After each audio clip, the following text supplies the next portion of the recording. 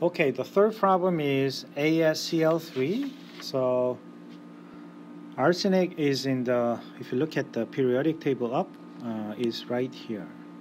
Okay? So this is in the same thing as a fifth column.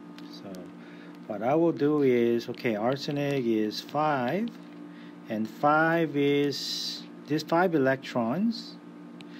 You have a 3 chlorine, the neighbors, so each chlorine needs a 1 electron, so 3 electrons, 3 bonds, like chlorine with this. So 3 electrons from the 5 valence shell electron from arsenic can be used, and the leftover is 2 electrons. This electron will paired up, and so therefore 1 lone pairs. Okay, so as far as electron group geometry is concerned, you have a 1 lone pair.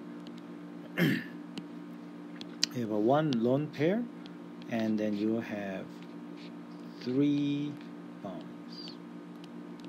So that means a number 4, total number of 4, not number 4, just there are 4 electron group geometries. And this is known as a tetrahedral geometry. Okay, so what's the tetrahedral geometry?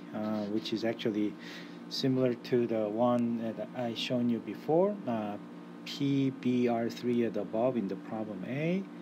So I'm going to do, looks like a pyramid, but the basal plane is triangle, so everything is symmetric with 4 faces.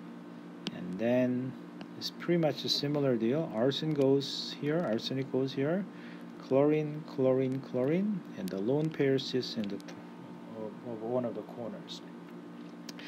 And then this one is plane, this one form the bonds, this is moving away the plane, so people usually like to show it as arsenic with on the plane, out of the plane, moving away from the plane, with chlorine, chlorine, chlorine, with double bonds here.